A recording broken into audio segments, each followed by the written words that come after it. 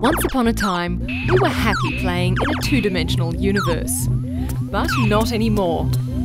Real-time 3D graphics have revolutionised the way we interact with computers, and Altium is bringing this revolution to your PCB design desktop. I think it will fundamentally change the way people design PCBs. When you're designing a PCB, at the end of the day, it's a 3D image that you actually, or a 3D product that you actually want. With a 3D feature, it's so much easier to communicate a design. It's heaps more intuitive because developing a PCB is essentially a 3D process. They are 3D objects. Being able to see a 3D realistic view of the board is really something you can't live without having used it for a few months. This tool just gives me that little bit extra edge to what I've ever had before. Altium Designer is the world's first unified electronics design system. It now lets you instantly view and navigate your board in stunning 3D at any time, in real time. We're using the features of Windows DirectX technology and the graphics processing power available on modern PCs to implement a full 3D design space. Here I have a traditional 2D layered view of the design. You can see if I press the 3 key I can switch to a 3D view instantly and explore the board from all different angles. It really doesn't take long to get the component bodies onto the board and looking realistic, and it's definitely worth the effort. Altium Designer is really all about unifying electronics design. It's bringing together hardware and software and programmable device design. The 3D capabilities of Altium Designer are a great example of this because it lets engineers, even less experienced board designers, see the board before it comes back from manufacture. They can actually see what they're going to get. Altium Designer generates a complete 3D model of the board. Components are automatically extruded using a simple component body system that produces realistic results without the need for imported 3D models. This new 3D view is going to change the PCB design landscape forever. We really wanted to get the speed up so you can do things interactively.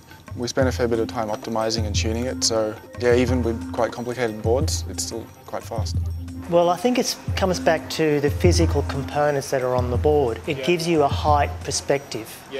When a 2D, you can build a picture around the board, but the picture is always a little distorted. Until you actually manufacture it, you can't always foresee all the areas where 3D can show you. Well, when you combine this 3D visualization with all of the other unified aspects of Altium Designer, you can see that it's really going to open up opportunities for designers to be able to design things and tackle things that they never would have thought possible before. You can see here if I zoom in on this mounting hole, which has been strengthened with some vias for mechanical strength, I can get right inside the board, zoom around and look at exactly what the structure is going to be like.